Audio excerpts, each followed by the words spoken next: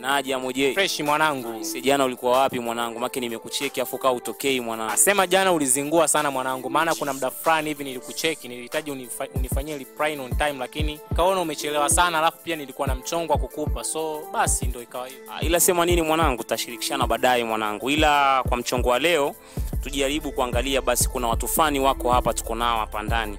Na pia kipindi chetu kinakuwa on air kila siku kuanzia saa 9 alasiri hivi siku ya Jumatatu hadi siku ya Ijumaa.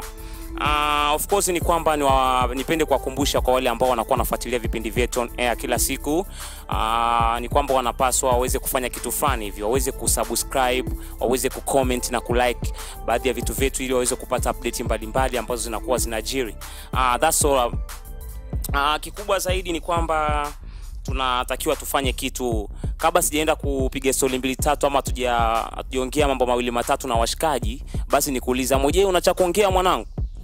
Mwanangu sema kuna washikaji fulani hivi ambao pia wako na sisi on time na wanafanya vitu fulani vizuri sana kwenye hii game. Hapa nawazungumzia The Golden Star Music. Shout out kwenu mwanangu na wakubali sana. Bwana Jizo. Nakubali mwamba. Mwanangu mshikaji fulani hivi ambaye anafanya vizuri na anafanya beat kali kama unavyosikia midundo ambayo inapita hapo. Nakubali sana mwanangu, nakubali sana mwanangu. Ni midundo ambayo anafanya Jizo Classic. So kama unahitaji kumcheki kufanya connection naye, nadhani utapata midundo ambayo pia itakuwa ni mizuri sana kwako wewe. Lakini pia nikukumbushe tu kusubscribe kama ambavyo mwanangu Poso amesema hapo. Unaweza ukapita pale kwenye channel ya Moody Brother TV ukasubscribe, ukalike, ukacomment na kushare kwa marafiki zako na ukawaambia kipindi hichi hapa ni mahususi sana kwa ajili ya kuzungumzia mitikasi fulani tofauti. Lakini pia kitu kingine nikukumbushe pia kunifollow kupitia page yangu ya Facebook. Natumia director Jackson yo WhatsApp @Moody Brother TV. Unaweza kutumia namba ya WhatsApp 0621 83900 unaweka moja mwisho pale. Okay. Na right now tunaenda kuangalia tena kitu kingine mwanangu, lakini kwa namna fulani hivi nataka niongee kitu fulani mwanangu wa Moje. Na ulisikia hapo Makonda akisema mwanangu mheshimiwa pale alikuwa anazungumzia kuhusiana na issue ya leo kwamba tunatakiwa tu celebrate. Unajua tena ni kwamba mambo haya janga ila corona na maana bongo yani hakuna kitu. Au unazungumzia vipi mwanangu? Sema nini mwanangu kuhusiana na hilo janga ambalo unalizungumzia? Mimi sina issue ya kuzungumza kwa sababu hata hiyo story ambayo unaniambia so nilikuwa busy sana, so sikuweza kucheck on time. Maybe sikujua ni issue gani ambayo imetokea, so kama unaweza ukanifahamisha itakuwa fresh sana yani. Unasema leo kucelebrate mwanangu? Hamna, sema si unajua tena masuala ya familia na nini unajua. au ndo ilivyofika siku ya sikukuu kaona ututoroke. Ndio hivyo mwanangu. Jamani tabia chafu sana mwanangu. Ila sema nini? Ngoja tuendelee mwanangu. Leo tuna mchongo hapa ndani. Kuna kitu ambacho tunatakiwa tukifanye leo. Soon ilikuwa nikiperuzi kidogo vitu fani hivi kwenye social networks. Kuna kitu ambacho nimeweza kukikuta kwa kizungumzia kuhusiana na mpango wa serikali. Serikali ilikuwa inatimiza sera fani hivi ya mpango wa taifa kuhusiana na issue ya unyanyasaji wa kijinsia So up to 2022 watakuwa na kitu wanataka kukamilishe kuhusiana na utokomezaji wa jinsia yani kwamba unyanyasaji wa kijinsia hususan katika kanda ya Ziwa. Na today tuko na artist hapa ndani ni kwamba watatujuza vitu vingi, au wanakuwa na experience na iko kitu au the way wana feel katika hiyo issue. Na hisi hicho kitu pia umeweza kukifuatilia Moje. Kuna kitu ambacho unaweza kuongezea labda? Yeah, of course issue ya unyanyasaji wa kijinsia ni issue ambayo ni kubwa sana, hasa tukizungumzia katika mazingira yetu ambayo tunayaishi. So nadhani pia ni bonge moja la kitu ambacho tunaweza tukakizungumzia na tukakirusha on air ili kusudi pia tupate mitikasi fulani hapa na pale. So that's our big idea. Okay, mpenzi mtazamaji, kama unavyokuwa unavyoendelea kutuona hapa, sisi ni kipindi kiko on air Moody Brother TV na kipindi chetu kinaitwa Logic Session. So tunaendelea hapa ndani kama nilivyokuambia before kwamba we have the artist inside and the time going tunatakiwa tuelewe kwamba ni kitu gani ambacho wanakuwa na run with kuhusiana na issue ya unyanyasaji wa kijinsia. Kwanza nitahitaji kujua hapa ndani tuko na kitu gani na nahisi mnataka kuwafahamu. But today tuko na artist fani vya amazing sana wako hapa ndani. Tuko na Selvi, tuko na Braze, tuko na Deep Black. Lakini tuko na producer mkubwa sana hapa pande cha Mastown anaitwa Jizo. What up. as you listen man, kuna vitu viko hapa ndani, so we are going to see the way logistic on this. Okay, without wasting time, kuna kitu ambacho kinakuwa kina happen hapa ndani soon. Nitaanza nianze na nani mwanangu? Maana anyway basi tutaanza basi na Blaze, atuambie ni jinsi gani anakuwa anahisi. Mwanangu, mimi na swali moja tu kwako Blaze. Hivi mtu akisema kwamba unyanyasaji wa kijinsia, hebu tuanzie kwanza, wewe unaelewa nini kuhusiana na jinsia? Jinsia mimi ninavyoelewa kwamba ni kitu ambacho kinatofautisha kati ya mwanaume na mwanamke. Okay, kitu ambacho kinatofautisha kati ya mwanamke na mwanaume na mwanamke. That's all man. Sio kama kuna mtu mwingine atakuwa na idea nyingine, lakini najua pia una majibu hapo unapotazama. Pia utaweza kutushirikisha kupitia namba ambazo zinajitokeza hapo katika TV yako, lakini pia kupitia link na vitu vingine ambavyo vinakuwa vinatuhusu. Anyway basi kuna mwingine, nianze na mwingine. Oi producer, inakuaje mwanangu? Shwari kama kawaida mwanangu. Hebu tuambie mwanangu, unaelewa nini kuhusiana na jinsia mwanangu? Kama alivyoeleza awali mwenzangu, ni utofauti kati ya mwanamke na mwanaume. Nahisi mnasikia pia bana, wamesema utofauti kati ya mwanaume na mwanamke. Sio tofautiana nini mwanangu? Mimi najua ni binadamu, lakini amoje vipi mwanangu? Hebu niambie. Yaani mimi mwanangu hapo sina cha kusema mwanangu, kwa sababu ulivyozungumza hapo nilikuwa nimefikiria mbali sana kinyama mwanangu. Au kama vipi, unajua nini? Hebu ngoja tusikize idea kutoka kwa wote bana. Hebu tuambie Selvi, wewe una utofauti gani na wengine mwanangu? Mimi sina tofauti sana na wengine kwa sababu mambo ni yale yale. Kwamba ninavyofahamu mimi unyanyasaji wa kijinsia, kwamba utakuta watu wengi sana wamezoea kuwapeleka watoto wa kiume sana shuleni wakapata elimu, afu wakiwaacha wanawake, watoto wa kike nyumbani wanatangatanga, wengine wanakuwa house girl. Kwa vitu kama hivyo mimi naona kama ni unyanyasaji, kwa sababu haki sawa kwa wote. Mwanamke anahitaji apate elimu pia na mtoto wa kiume anahitaji apate elimu. Okay mwanangu, na nakuona Selvia anaelezea mwanangu ni design kama vile umefundwa kinoma mwanangu. Yani ila kama vipi mwanangu, nitakucheki baadaye, maana naona kama una design funny hivi, yani una IQ kubwa kinoma mwanangu. D Black, wewe unazungumzia vipi kuhusiana na issue ya unyanyasaji wa kijinsia, hususan kwenye jinsia? Wewe mtaki kuambia nini maana jinsia? Can you answer him? Mimi nafikiri siko mbali sana na waliotangulia kusema. Kwa jinsi ninavyojua ni kwamba ni unyanyasaji wa kijinsia ni ile hali ya kutokumpa labda mwanamke elimu kampa mwanaume na hivyo yani. Okay mwanangu, watu kimpatia plate ya wali mwanangu. Anyway mwanangu, hizo zote tunaangalia, lakini mwanangu asema ujue nini mwanangu, na mimi kwa tafiti zangu kidogo na kuja kujikuta kwamba ninaelewa kidogo kuhusiana na issue ya jinsia. Tunapozungumzia issue ya jinsia, na hizo utanisaidia pia wewe mwenyewe unatuangalia.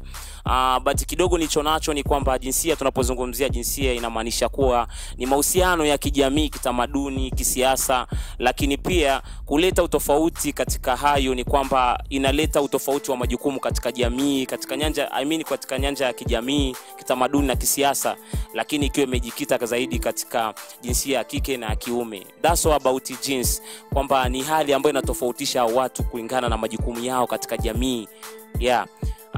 Lakini kama kuna kitu kingine ambacho uko nacho juu ya hili, basi unaweza kusema pia ukatuangalia pia katika social network, ukasema nini ambacho unakuwa na feel kuhusiana na jinsia. Of course leo mada tuliyoko nao katika kipindi cha Logic Session inahusiana na jinsia, unyanyasaji wa kijinsia. Unyanyasaji wa kijinsia. Kwamba tuko na watu wengi hapa ndani, na hisi tutaanza kudiscuss what's going on about jinsia au unyanyasaji wa kijinsia. Nitataka nijue kwa sababu ni kandaziwa na watu wapo hapa ni artisti, wanafanya shughuli mbalimbali. Nitataka niangalie wao wana play part vipi katika hilo, ni kwamba wamefanya lipi ili kusudi kuhakikisha kwamba wanatokomeza nini unyanyasaji wa kijinsia kama ilivyo sera serikali au mpango wa kitaifa. Bila kupoteza wakati pia hebu tumwangalie basi, kabla tujaangalia mambo mengine pia wajazungumza kuhusiana na issue zao wanazozifanya, lakini tuzungumzie hii mada kwanza, then tutaenda kuangalia kitu kingine. Jizo, najua wewe ni producer mkubwa sana mwanangu, lakini the moment pia upo katika mkoa ambao hivyo vitu vinakuwa vina black sana, sio? Yani something happen like that katika maeneo ambapo unakuwa unatokea wewe. Wakina Mura, kina nani, unaelewa vile So nitataka nielewe pia wewe umewahi kuplay part yoyote kuhusiana na hicho kitu, kwamba ni kitu gani ambacho umewahi kufanya ili kusudi kuweza kutokomeza jinsia, yani unyanyasaji wa kijinsia katika maeneo unayotoka? Kwa upande wangu mimi sana tulikuwa tuna base katika mazingira ya shule. Yani tulisaidia sana kupunguza unyanyasaji wa kijinsia tulipokuwa mashuleni. Yani maana yake kuanzia level ya chini mpaka tukafikia level ya juu ya advanced level mpaka chuo, tulikuwa tunatengeneza dialogues. Yani ina maana tunakuwa na zile debate za kushindana kuhusu mambo ya kijinsia na tunaona faida ya kutokomeza unyanyasaji wa kijinsia. Kwa hiyo ni movement ambayo sana tulikuwa tuna base nayo. Nimeipenda sana umenikumbusha mbali sana enzi hizo, lakini kitu anachotaka kusikia pia unafanya music, I mean kwamba wewe unafanya production, sio? Tuongelee katika production. Wewe katika production yako ni vitu gani ambavyo unakuwa unafanya? Ni tuangalie sasa muziki au kazi yako unayofanya, I mean your career ni kwamba ina support vipi kutokomeza kwa kitu? Of course tunakuwa na projects ambazo tunakuwa tumeziandaa. Kikubwa labda tuseme ni nyimbo ambazo zinakuwa zinahamasisha unyanyasaji wa kijinsia. Kwa zinakuwa zinafanyika, na hiyo sasa tunashirikiana na mpaka maproducer wa sio sisi tu maana hiyo ni issue ambayo ni kama worldwide. Kwa hiyo tunakuwa tunashirikiana na maproducer wengine wa mikoa mingine, tunakaa tunafanya. Maybe vocal itafanyika na watu wawili huku, itatumwa project itaenda itafanywa na watu wengine wawili au zaidi, then that's what's up. Nimekuelewa sana mwanangu, ila sema kama vile ninavyokuelewa mwanangu, sidhani mwanangu kama unafanya iko kitu yani. Sielewa au unasemaje hapo je? Unajua nini, mimi namkubali sana mwanangu Jizo. Kwanza ni mtu ambaye yuko very humble, afa anafanya vitu ambavyo vinaeleweka sana katika jamii. So kitu ambacho mimi nilihitaji kumuuliza kidogo, kwenye hii issue ya unyanyasaji wa kijinsia, unajua kuna ile sometime mtu anakuja studio alafu ni jinsia tofauti na wewe. So kuna vitu fulani hivi ambao maproducer waga wanavifanya sana kwa watoto wa kike. So mimi sidhani kama issue mwanangu Jizo ameizungumzia kwa undani zaidi. So mimi nilitegemea majibu yake ambayo yatatokea hapo ni kuhusiana na issue hiyo. Okay, nitaweza kusema kidogo. Yani swala la unyanyasaji wa kijinsia ikija kwenye upande wa kazi, of course ni masuala ambayo yame take over sana. Yani ukiangalia sio mkoa wetu tu, ni mikoa mingi. Maproducers yani kuna scandal ya maproducers kutaka maybe rushwa ya ngono, vitu kama hivyo ambayo inaangusha sasa inakuja kwenye unyanyasaji wa kijinsia. Kiukweli kwa mikoa wetu sasa sisi tu huwa tuna resist sana, kwa sababu tunachobase sana, tuna base kwenye upande wa kazi zaidi, sio mapenzi. Na hapo Jizo man, maana wewe umeongelea kuhusiana na kazi. Mimi nilikuwa nataka ni out of your career man, yani kwamba ni kitu gani ambacho unakuwa unafanya ukiwa out, yani ni kwamba umewahi kutoka pengine ukaplay part kama hizo. Kwa mfano kuna issue ambazo ni shirikishi za mtaa, ni kwamba unakuwa una play part ipi, kwamba kuna watu unakuta wako wana run na hizo mambo si unaelewa zile. Yes, kuna watu wanakuwa wanafanya hivyo. Umechukua muda gani ambao kutoka ukainteract na watu wengine then ukahakikisha kwamba hiki kitu wewe unakipinga kwa 100%? Muda huwa ninao, kwa sababu sio muda wote utakuwa na mix, sio muda wote utakuwa unapiga beats. Kuna muda ambao utahitaji kukaa na watu washikaji, au tuseme kwa lugha nyingine unapiga story, mnachangia mawazo. Kwa hiyo unapoingiza mada kama hiyo, hata kama mpo kijiweni, mpo na wenzenu, yani unakuta response ni kubwa sana. Watu wanakuwa wana resist sana kwamba bwana hichi kitu hakiwezekani, kwani tuendelee kunyanyasa watoto wa kike, mara leo amechomwa moto, kesho hivi. It makes sense yani. Okay. Kwa hiyo inaleta picha nzuri kwamba hata response ya watu kwenye kuzuia unyanyasaji wa kijinsia ipo. Sema namuelewa Jizo mwanangu au vipi mwanangu?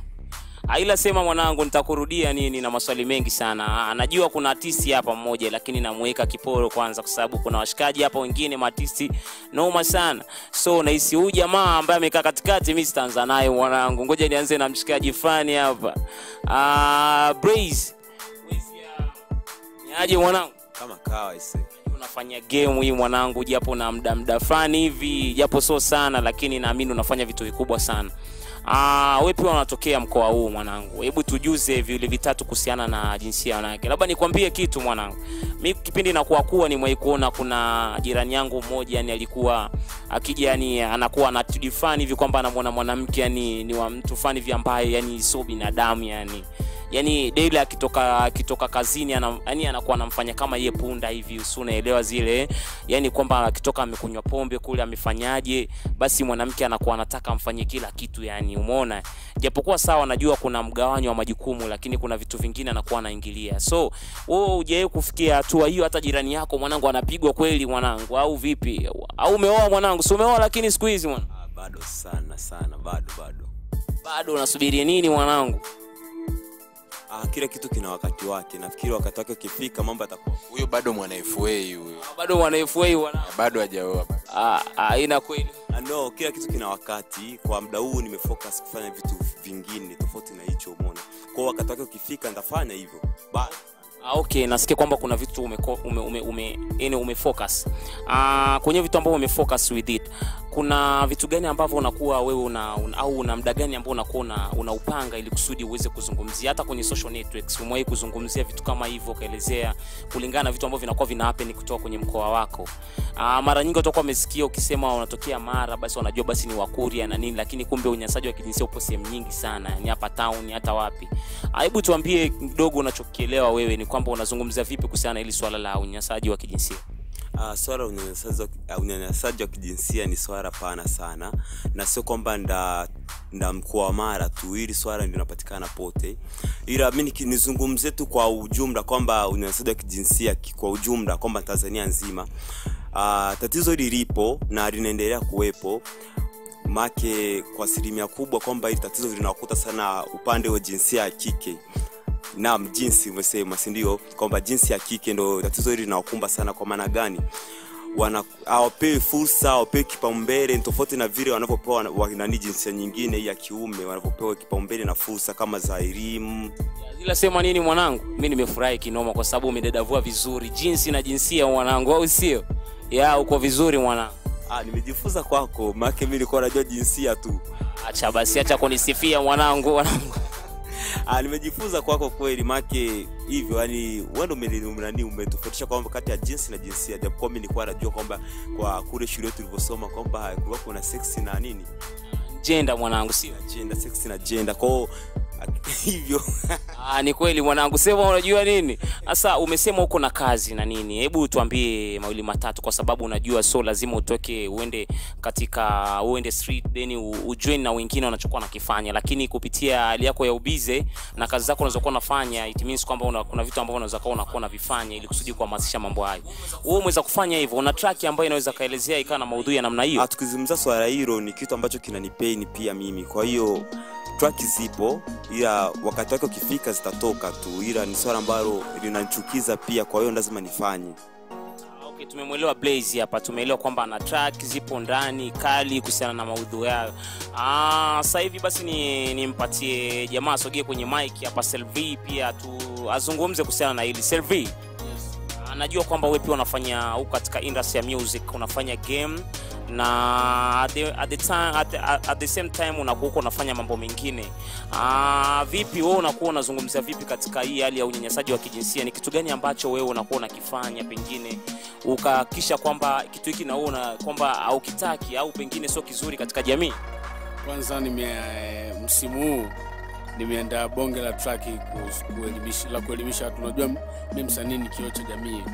Kwa kutumia nafasi yangu kama msanii kuelimisha watu ambao wako mtaani, wengine ni mashabiki zangu ambao wananisupport kila siku.